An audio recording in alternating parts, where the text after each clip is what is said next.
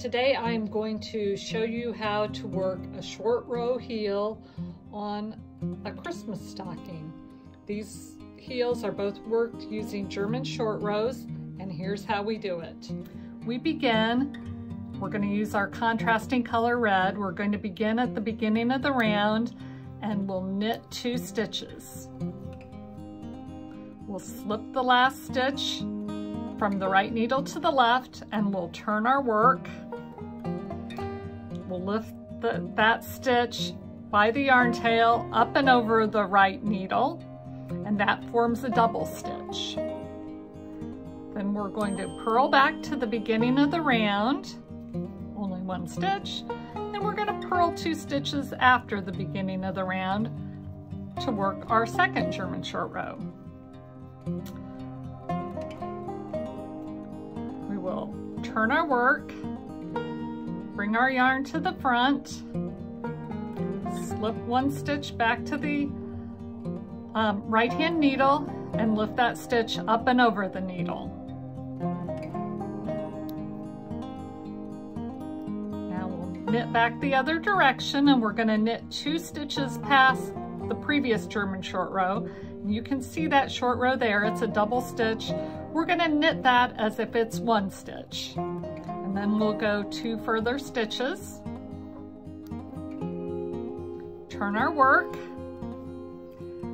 slip from the left needle to the right needle and pull that stitch up and over.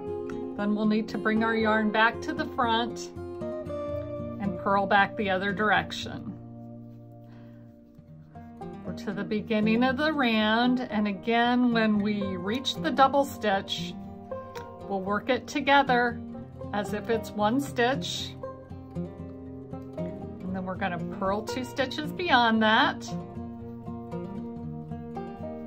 Turn our work.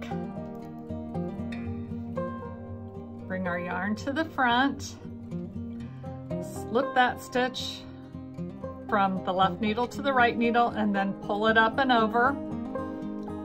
Our yarn is already in the back and we're knitting, so we don't need to move anything. We're going to continue to go back and forth like this, working 2 additional stitches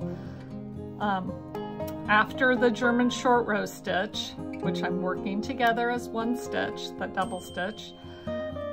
We'll continue to work 2 more stitches until we get to 18 stitches worked on either side of the beginning of the round marker. I'm turning, slipping, pull it up and over, bring the yarn to the front, and purl back the other direction.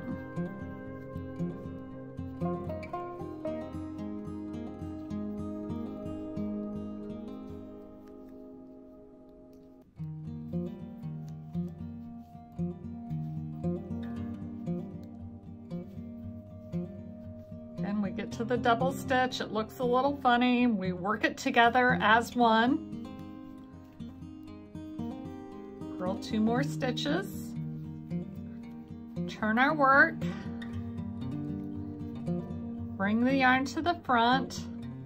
Slip that stitch to the right needle and pull it up and over. And go back the other direction.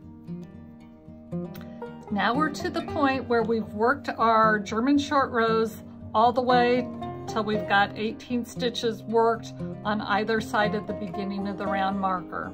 Now we're going to start working our German short rows 2 stitches before the last one worked.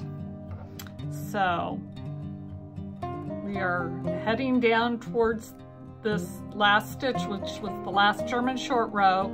And we're not going to get all the way to this one. We're going to stop right here at the 2nd stitch before that. And we'll work our German short row then. Now this time we will not be working any of the double stitches because we aren't working past them. So we'll slip this to the other side, to the left needle, come around, lift it up and over.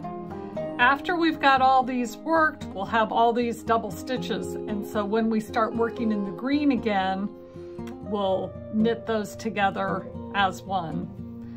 Purl back to the other side, and each time you work 2 stitches less until you get to 2 stitches on either side of the marker, and that's when you'll start with your contrasting color again. Thank you so much for watching. Bye-bye.